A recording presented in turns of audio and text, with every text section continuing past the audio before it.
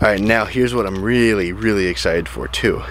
So what's up everyone, and welcome back to the channel. Today, if you guys watched the last video, you know that we just bought another farm, or my dad bought another farm, and we're going to be using it. We're going to be doing everything that we're doing right across the street. That's that's our original farm there. He just bought it right across the highway.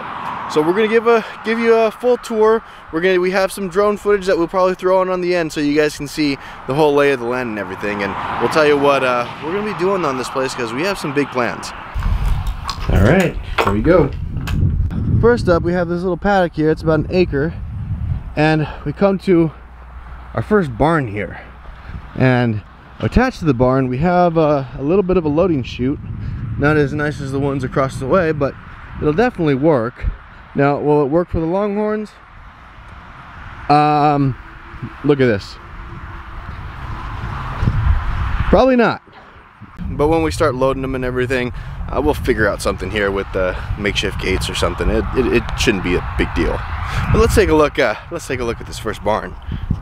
Let's see. Here we go. A little bit short, but it works in here. And these buildings are actually pretty well built, not going anywhere for sure. And this is like a little corral system that has 4 or 5 corrals inside this barn. And I think this used to be the chicken coop because it's got chicken wire all over it, and it has its own door. Got some leftover firewood and, you know, just some remnants of stuff. But here's what I'm thinking. Here's what I'm thinking for in here.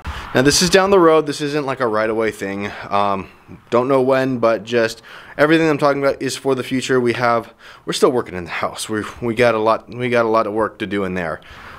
But in here, this would be the perfect place for some mama pigs if we want to do some our own farrowing if we get into pork. And I think we are going to get into some pork. Now what we could do is when the mama is about to have the baby, we're going to put a big deep layer of wood chips in here.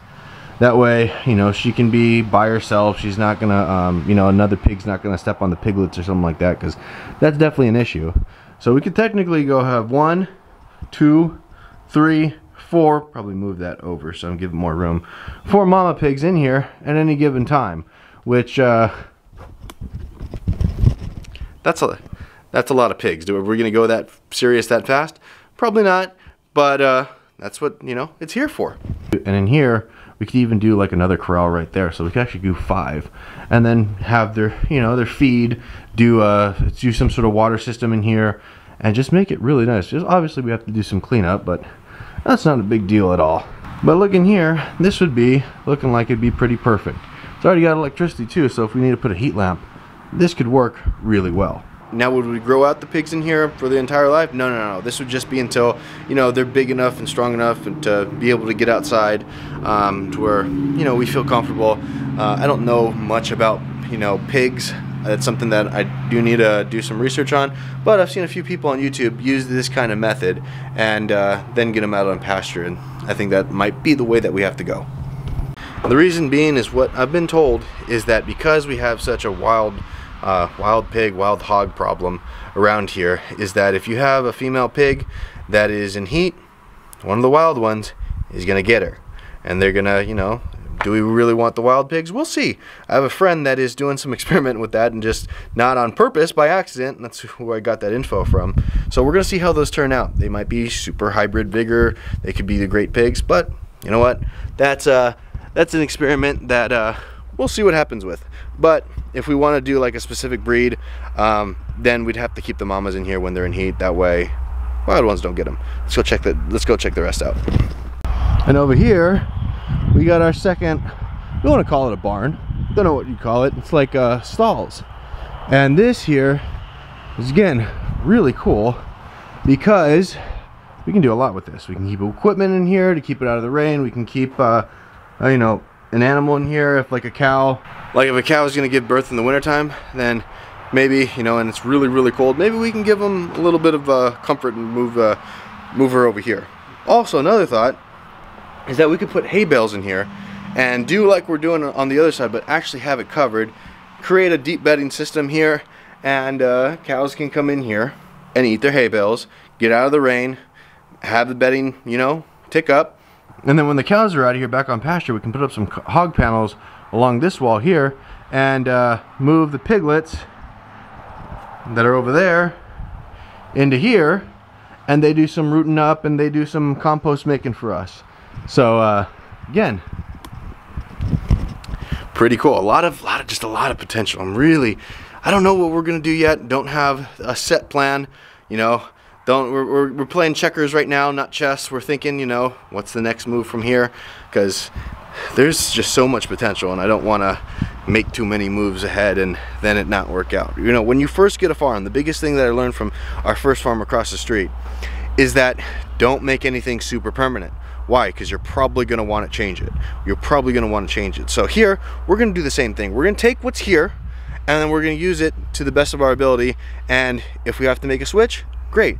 Anything that we do is going to be very temporary for at least the first year. At least the first year, probably first year and a half, 2 years.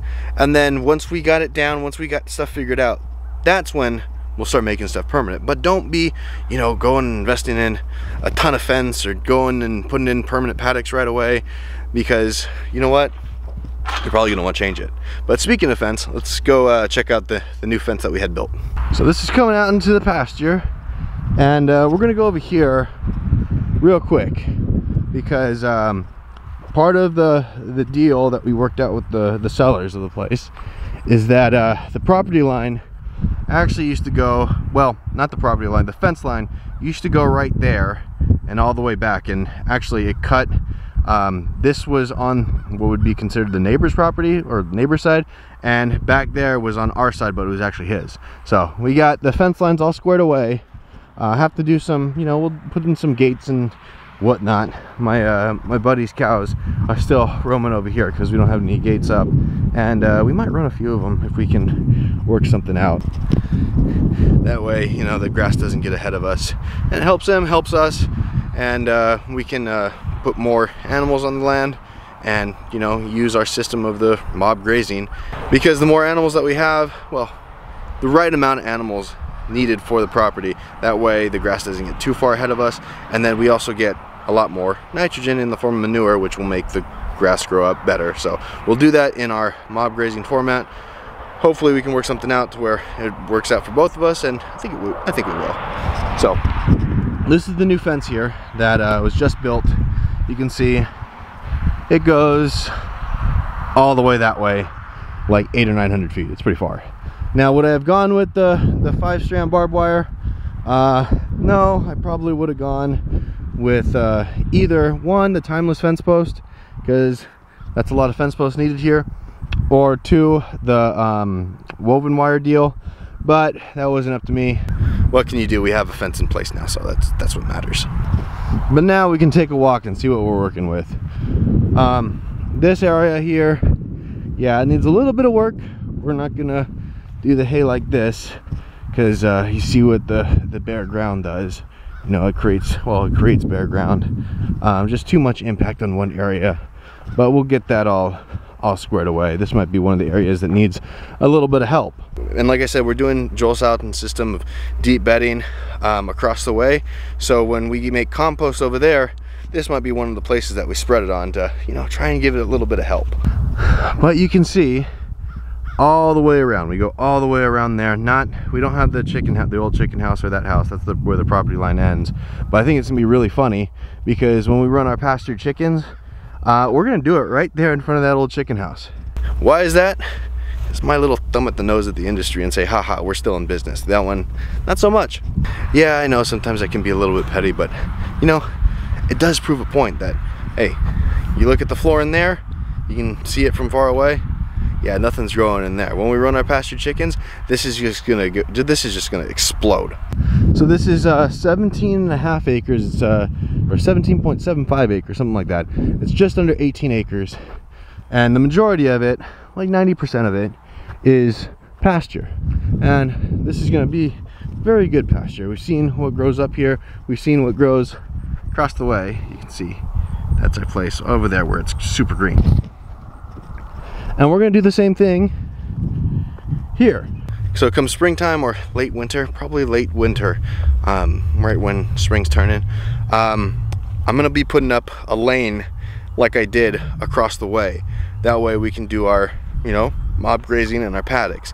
And we might, don't hold me to this, but we might be doing a class on that, how we can do it super cheap, super effective, running water line. I mean, we're doing it for, you know, a couple bucks an acre. I mean, it's really pretty cheap to do.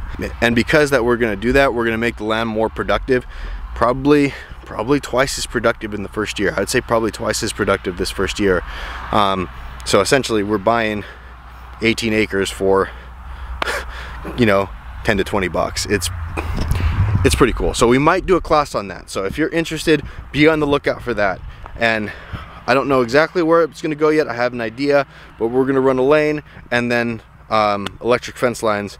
And if you guys are interested in taking that class, just keep an eye out. We'll be announcing that soon if we decided to go forward with it, if I have the time. I think we will. I'm gonna try and make that priority, because you know what, if we can help people learn from our mistakes across the way, now I feel like I really do know what I'm doing. And yeah, hopefully help people get either into this or make their business better. So I told you that we're gonna do you know, of course, our grass-fed beef, mob grazed.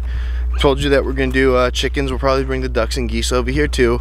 We're gonna be doing probably turkeys, but this section over here, this has those pigs that I was talking about written all over it.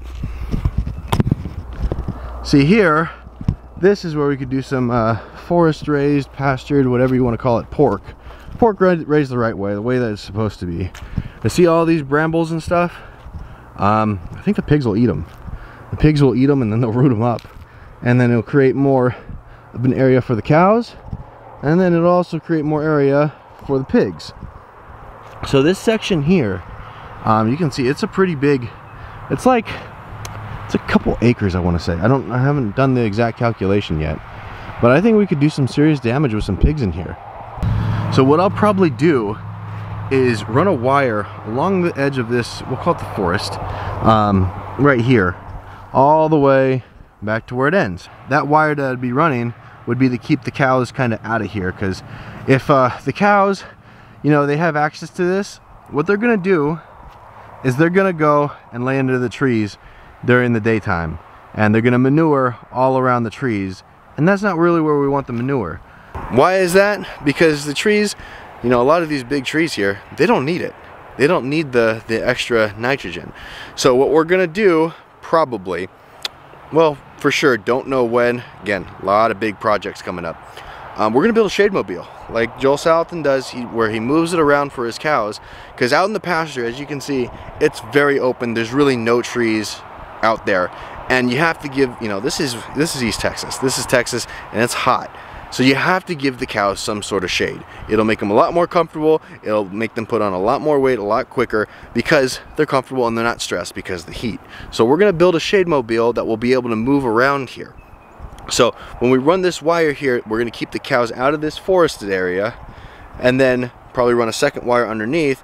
That way we can, hopefully, if we can do it properly, train the pigs to one wire, maybe two, and then kind of do the whole rotational grazing of, or rotational tilling, we'll call it that, rotational tilling, I don't think that's a thing, of pigs in this section here. One of the issues that I saw with this was that it's on, it goes, there's a road over there, and then it goes kind of, it's kind of a steeper slope. And my buddy that does do already pastured pork, he said, I sent him a picture and I said, you know what, you might get a little bit of an erosion if you leave them there too long, so we're just gonna kind of hit it and then move on, and then probably go back with some sort of seed mix and create a little pig pasture, a pig silvo pasture here. We're gonna leave a lot of the trees, a lot of these trees, like, okay, like this, like that's doing nothing.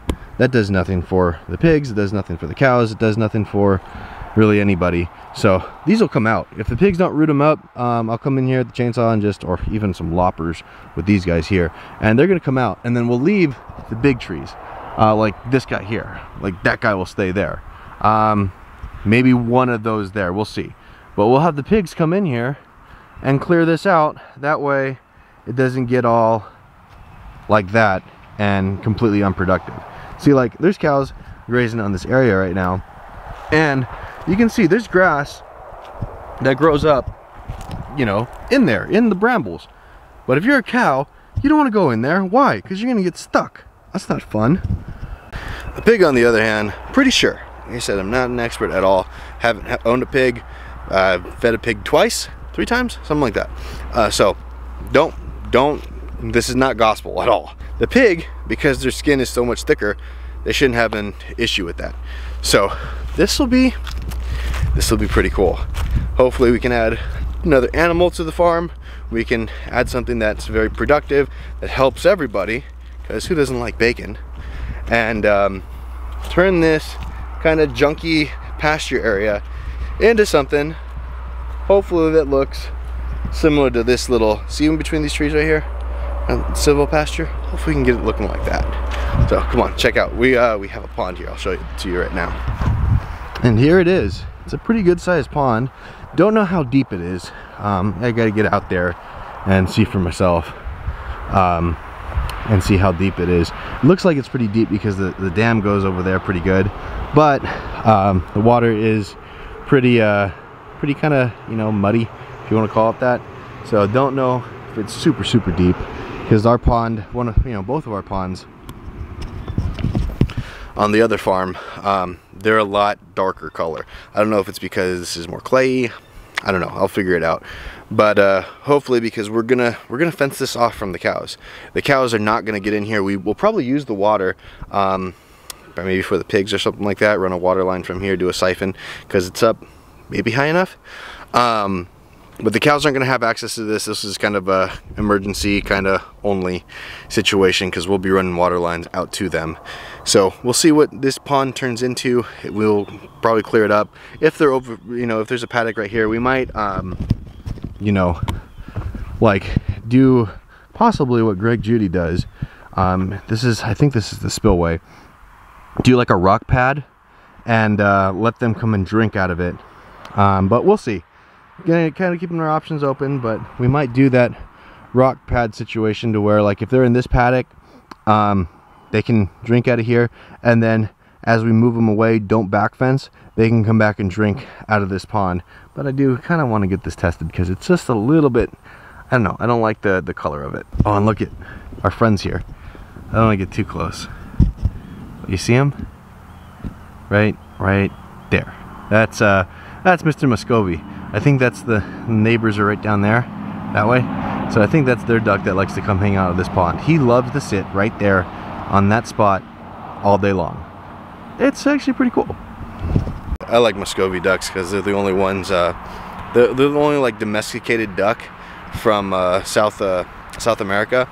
All the other ones come from the mallard, and I think those come from Europe or something like that. But it's the only, it's a different type of duck. It's kind of a cross between a duck and a goose, and it takes longer to hatch out their eggs. They actually make great mothers. Don't know too terribly much about them, but I think Muscovies are pretty cool. So that's my buddy.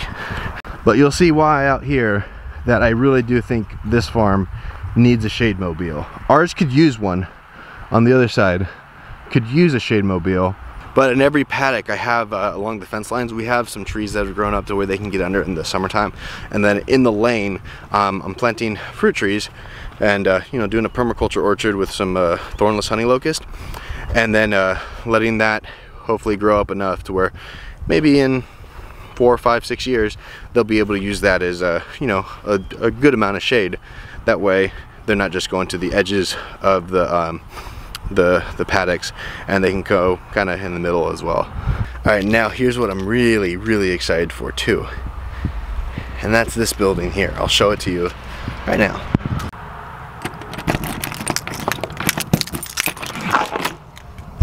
See, in here, this is a shop, workshop, okay? Previous owner, he was into big time antique cars. I think he had, I don't know how many of them in here, but it was really nice. This is a very nice shop. A little bit old, but it's got, look, we got AC there. We got an old, we actually got a really old heater over here.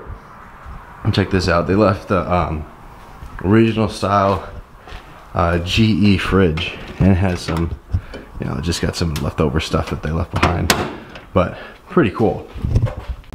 Now, why am I so excited about this? Let me show you why. Go like this.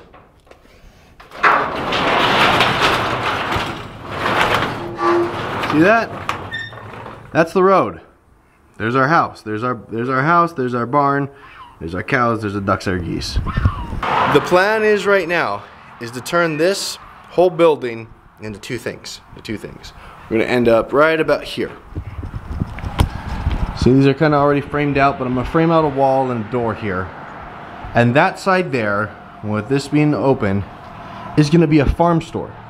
To where we can have, we'll probably take out the heater and all that stuff, put some freezers. We'll put some freezers that you would see like in a grocery store, maybe a, you know, like a checkout little desk here, then like maybe like a little checkout desk here, or a cashier stand. Maybe we can partner with some local farms, we can sell honey, we can sell their vegetables and stuff, because as you can hear, the highway's right there.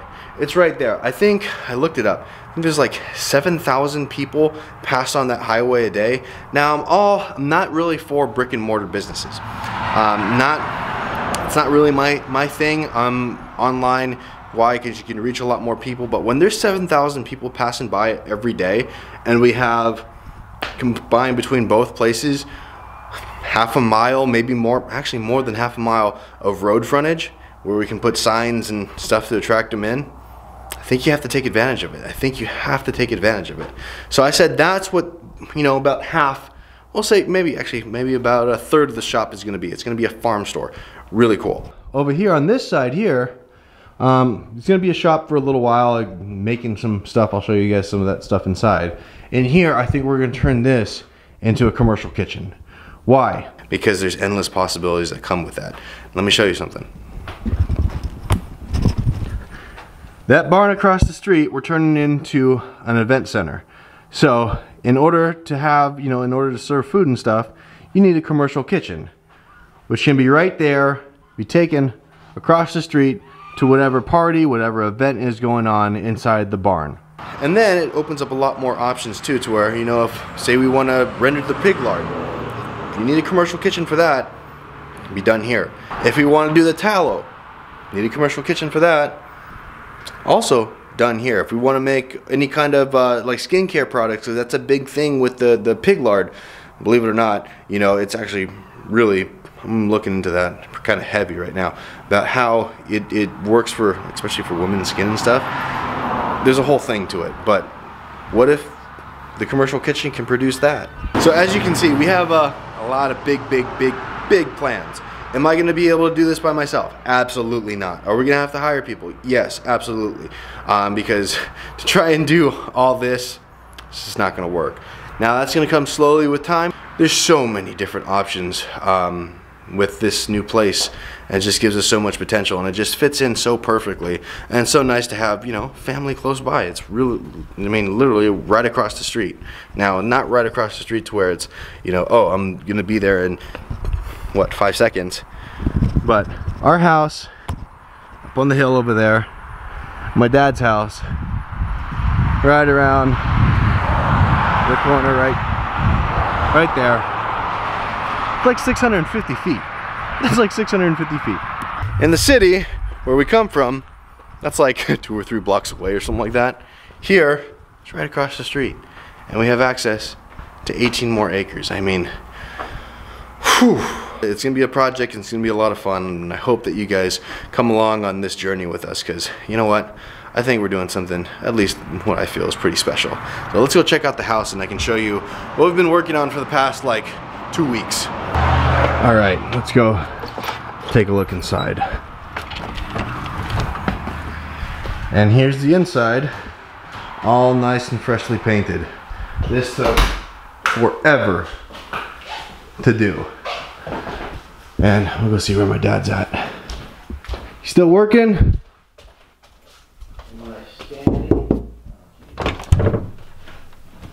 Working? Yeah. Jeez. Getting this all done. Big difference. See, this is the kind of stuff that I'm building out of the old barnwood here. We're gonna do a TV stand. I'm gonna put a shelf on that actually. Coffee table, end tables. Gonna build a breakfast nook out of it. And that's old, like rough cut barnwood, and you just can't find that stuff anymore. It's like 100 and something years old. It's really nice. So let's check out upstairs. It's so much brighter in here now. because it's a little bit dark. We still got carpet to do, but all the rooms, like every room in the house, has been painted, and it's starting to come out really nicely. You have to do, I know we have to do a second coat over here, because you can see it's not done all the way, and gotta finish up some of the trim. So we're still a couple days away from the house being finished. Once the house is finished, we gotta move in all the furniture. Might take a tiny little break, because it's been a lot. That's why I haven't been making very many videos lately, because you know what? It's a lot of work, and when I get back to across the street, I'm tired. So I told my dad that he had the best view, because when he looks out his living room window, guess what he sees? Me! So like I said, that's just a little bit of what we got going on here. It's gonna be, you know, years in the making to get this place up and going exactly how we want it.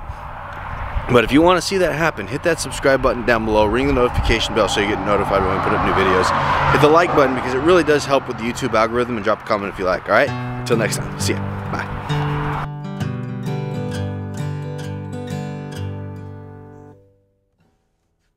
Oh, don't pity me, 'cause I'm not dressed in silk shirts, and the fashion world, it seems, has passed me by.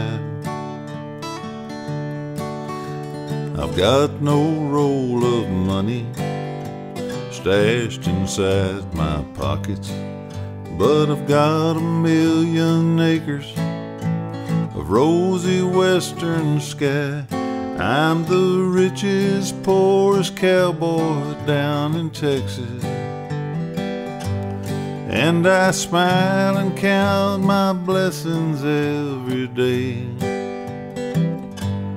I've got white clouds overhead, sage grass for my bed, and I can have my pick of any cactus on my way.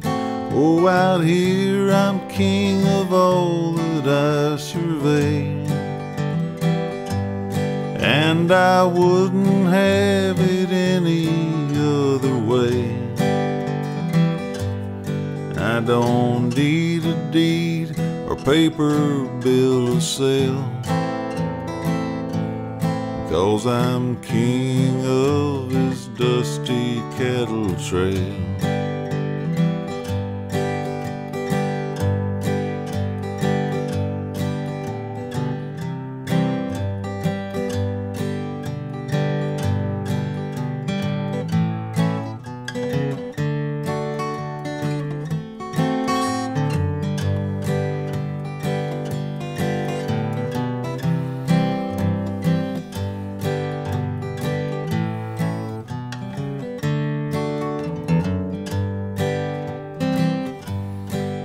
There's 1,000,000 diamonds shining bright above my bedroll, and I count 'em every night before I sleep.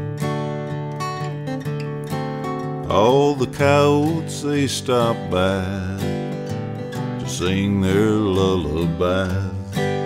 Then I pray to God above for my dusty soul to keep. I'm the richest, poorest cowboy down in Texas, and I smile and count my blessings every day. I've got white clouds overhead, and sage grass for my bed, and I can have my pick of any cactus on my way. Oh, out here I'm king of all that I survey, and I wouldn't have it any other way. I don't need a deed or paper bill to sell, 'cause I'm king of this dusty cattle trail.